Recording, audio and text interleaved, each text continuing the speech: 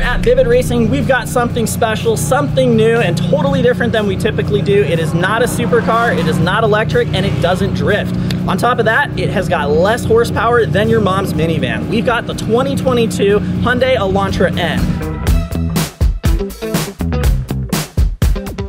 This features the 2-liter turbo with the DCT transmission and a ton of cool features. It's got some pretty awesome body features from the factory. You can see it does have factory side skirts with the N trim. Overall, I think it's pretty cool. Definitely something different from the KTM market. What do you think, Yori? I really like it. It's a front-wheel drive and it has like upgraded brakes and 19-inch wheels. Look great.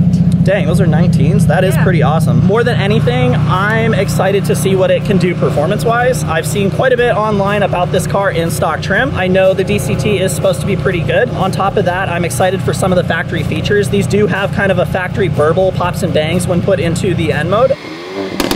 So that's going to be pretty cool to check out, along with just the entire N integration within the factory infotainment menu and all of the sports settings that you can apply. Personally, I'm not really into KTM vehicles, but this is pretty looking promising. What? I really want to drive it and I really want to see how it drives on the road. But why is it here? It is here for a VR tuned application. We're going to be applying our VR tuned V2 tuning box with the Bluetooth features. So yeah, we're looking to increase some pretty good performance and definitely improve horsepower and torque. Wow, I'm super excited. Enough talking, let's see how this thing drives. Stock. I don't think they running at my pace. Jordan 1s, gotta keep them late. What is that? What is that? Circuit. Oh, what? The f Lime Rocks in there? That is gangster. They're all East Coast tracks. What is this again? N grin shift. So long story short, what it does, it gives you 20 seconds of increased performance. Once you apply it, you'll get a countdown, and for that 20 seconds, it has increased performance. So it's like Mario Kart essentially. And this N button? Yeah, that's your other, so you have your 2 factory presets that you can set. You can do one as like your daily driving comfort mode, and then the other one as like your full sport mode or whatever you want to preset all of those features to. Nice. Yeah. Here we are, we're about to do the stock 0 to 60s. Yeah, so the first step to testing 0 to 60 is setting up launch control. First, we are going to put the car into full sport mode with traction control off. This owner of the vehicle already has this preset already set up in his N mode. This is the N1 mode, which is going to be the left button on the steering wheel at the N. Okay. So you're going to tap it once, and then you're going to hold it now until the traction control comes off. All right. Awesome. Now it's off. We are going to go into our N mode on the center dash screen, and then we are going to slide over and select launch control and turn it to active. Oh shoot. And now you're good to put it in drive. All right. And then use your left foot on the brake. And then hold the gas down and you're good to go. Ready? 3, 2, 1, go.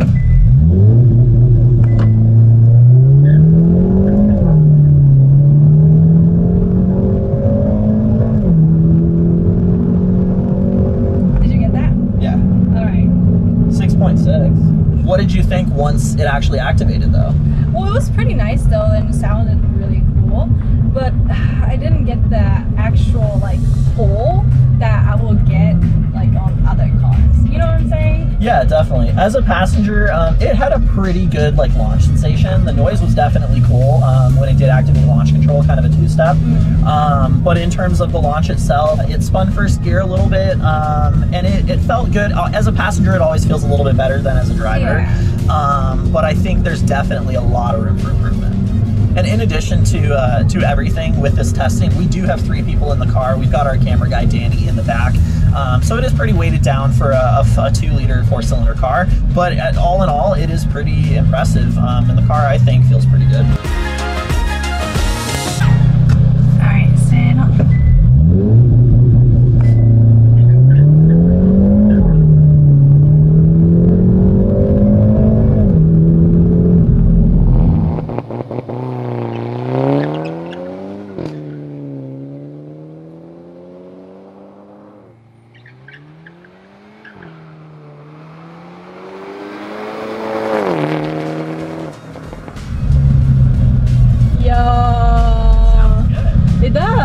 It feels good too. Yeah. It got even better. So that was basically 6 seconds flat. Oh yeah.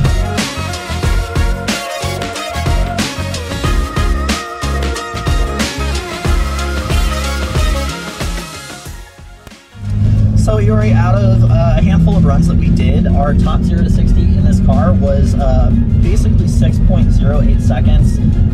So yeah, super close to 6 seconds flat. I think factory, this car is rated just a little over 5 seconds 0 to 60 in like absolute perfect condition. Keep in mind, in this car, we were driving it and putting quite a bit of driving time in before we did these tests. This is a turbo car, so we definitely were suffering from heat soak. That's going to be the main denominator on this result. The second biggest denominator on this is going to be our launch RPM. We opted to test at the max launch RPM of 3,500 RPM. And with that, as shown in our videos, we did get quite a bit of wheel spin in first gear, which is a loss of traction. So I think if we kind of played with that and dialed it in, we could definitely get into the high to mid 5-second range. So from here, we are going to get the Elantra N pulled in on our Mustang dyno. We're going to start out by running some stock baselines to see what this thing can do and where it comes in. From there, we are going to get into the physical install of our tuning box. And then once that's all installed and ready to go, we are going to run our tuned runs to see what kind of numbers we can basically create with this. And from there, you guys will basically see what this car is capable of with some basic tuning.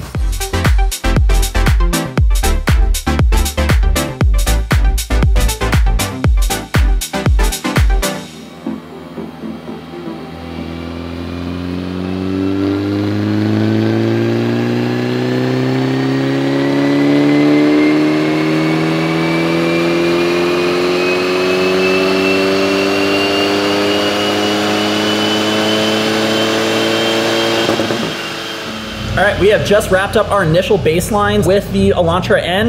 These are our stock figures, no tuning box applied. Vehicle is coming in at roughly 267 wheel horsepower and 285 foot-pounds of torque. This is pretty good. I'm definitely pleased to see this. This obviously is a DCT model. When comparing this to the Civic Type R, which is obviously another very, very popular front-wheel drive turbo application, it's relatively close.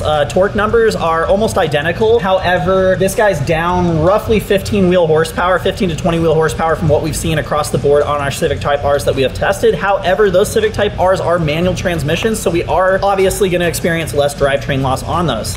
With that being said, I'm pretty pleased to see these results for the Elantra N, and I'm definitely excited to see what we can do with our VR-Tune V2 tuning box.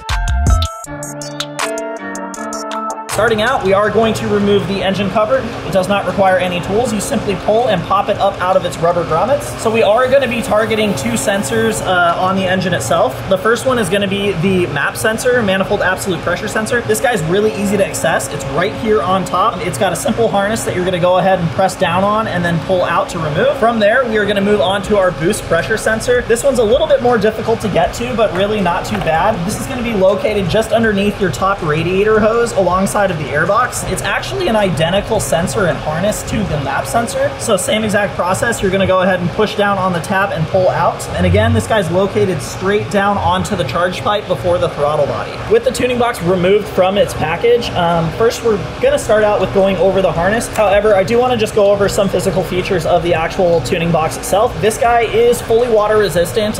It's actually a really robust unit. So we get a lot of questions about, like, will it have water damage? Does it put up to engine bay temperatures, things like that? The answer is yes. It is obviously developed to be mounted in the engine bay. However, you know, using some common sense, it is typically suggested to get this, you know, in the best location that's going to keep it away from heat and, of course, direct water. With that being said, in terms of actually using this unit, this is a Bluetooth unit, so we really won't be using the two buttons on the screen itself or the screen, because we're going to be changing all of our settings through our Bluetooth app. However, if you want to save a little bit of money, actually 50 bucks to be exact, you can opt out of the Bluetooth option and just get the standard unit that will allow you to change between the 7 modes with the 2 buttons on the actual screen itself. Moving away from that, we are going to get into physically installing our harness itself. Here you can see with the harness, we've got 2 main leads. We've got an A that's going to go to our manifold absolute pressure sensor, and we've got a B that's going to go to our boost pressure sensor. From here, essentially, you just want to kind of get this thing laid out in the direction that you're going to route it. Again, this is going to depend on where you're going to put the tuning box. There are a lot of options on this model. We're going to get this guy over here on the driver's side corner, actually by the factory ECU and fuse box. There's a lot of good spots back in here to get it mounted fairly low and out of the way, and it'll also keep it away from the heat. So starting out, we are going to get the female end that is going to be plugging into the tuning box. First, we are going to remove the jumper plug. The jumper plug here basically just routes all of this back to stock, completely original settings. It bypasses the tuning box, so in the event you want to troubleshoot, you know, any issues with the car or check engine lights or something like that, and just ensure that it is not the tuning box creating that, you can plug this jumper in and it'll literally plumb the entire thing back to stock. So we're gonna go ahead and route this guy underneath the intake, the main tube itself that goes to the turbo. We're gonna run it back and come along over here to where the ECU is. And we're just gonna let this rest loose. We're not gonna tie anything up yet. We'll do that at the end once we know exactly how we're gonna route all the wiring. From there, we are going to move on to our manifold absolute pressure sensor. Simply push down and pull out. You can see we've got the male end here. So we're gonna take the male end of the T on the VR Tune harness right here and simply plug it in as you would the factory. And then from there, we are going to plug in the male end of the connector, factory connector, into our connector here. Now we are going to move down to the turbo boost pressure sensor. It's going to be tough to see in the video. However, you can just simply reach your hand down there and then feel for the release itself. Again, this guy is going to plug in just like the other one did. All right, now that we've got both sensors completely plugged into our VR Tune V2 tuning box harness, it is now time to tie up the wires. Our packaging does include a handful of zip ties, and in terms of routing these, again, we really like to follow factory harnesses and things like that are going towards the direction that you are going to mount the box. This is going to keep it super clean. It's also going to keep the wires from getting tangled up in any moving components, and it looks good. That wraps up our quick install of the VR Tune V2 tuning box. Got it mounted at an awesome spot. It looks great, and it's going to stay safe in that corner. Now it is time to test our tuned runs and see what this thing can do.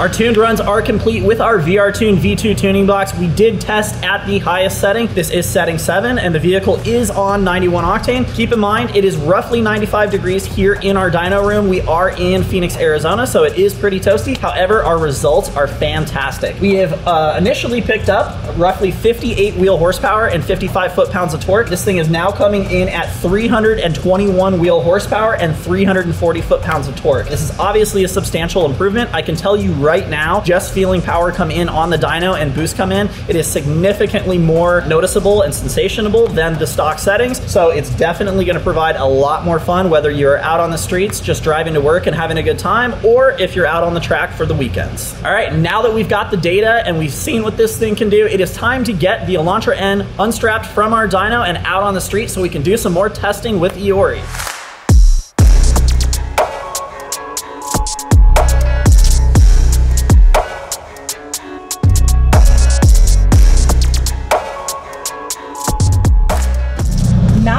In the Elantra N, and the VR Tune is fully installed. Can you go over the app, please? So within the Bluetooth app, we actually have 3 different preset features: a race, sport, and eco.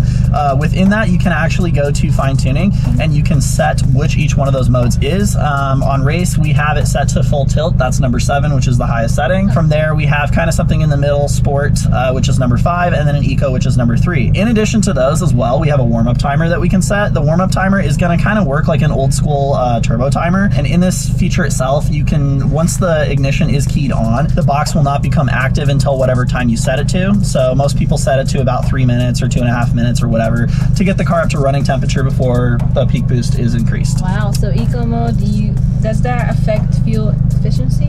It can, yeah. So you can turn it down, which will basically reduce the throttle input, which can help with fuel economy, of course. Obviously, most people are not using this for that, but yeah. It is there. And then another cool thing that you can do with the app that you can't do without is you can simply turn the tuning box directly on and off. Oh, wow. So right now it's completely deactivated. The vehicle is running 100% stock software and stock performance. And then with the touch of a button, you are back to the race setting number 7. All right, we are ready to test the 0 to 60 with the VR Tune tuning box installed. We are going to do the same exact process in the same exact spot that we tested it originally. Iori is driving once again, and so we are going to get our foot on the brake, swat our gas down quickly, and let it launch from the same RPM that we previously tested from. 3, 2, 1, go.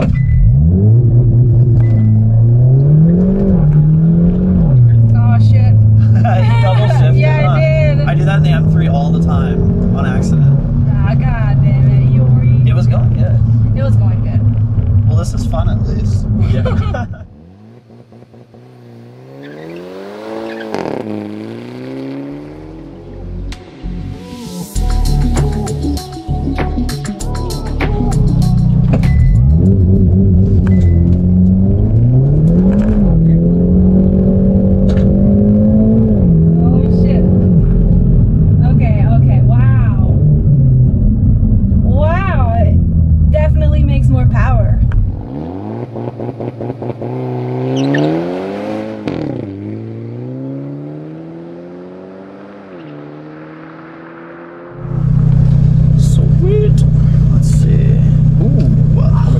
Picked up half a second.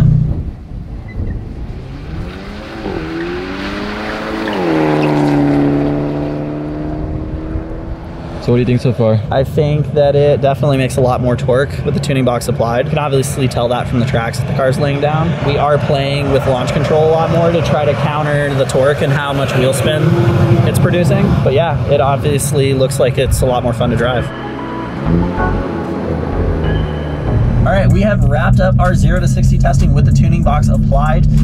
We are right off the bat producing roughly half a second 0 to 60, a little bit over half a second. It definitely feels a lot better. The issue with testing 0 to 60 on this car is definitely getting it to make traction. It's a front wheel drive car. It is making 340 foot-pounds of torque now, so we've got a lot of wheel spin. We spent quite a bit of time playing with the different launch RPM ranges. Obviously, it does considerably better lowering that from what we initially tested stock. However, all in all, we are experiencing about a half a second 0 to 60. I think the real test, which we're not going to do based on our limited space, would be 60 to 100s. I think that's really where you'd see a much larger gain with the tuning box applied. However, I will say, and I think Eori would agree, just driving around and coming into boost, the car is much more aggressive. Oh, yes. So yeah, I mean, as a passenger, I can definitely tell when we do initially launch, it puts your seat or your head back in the seat considerably more, and overall, it definitely feels a lot more aggressive. Oh yeah, completely agree.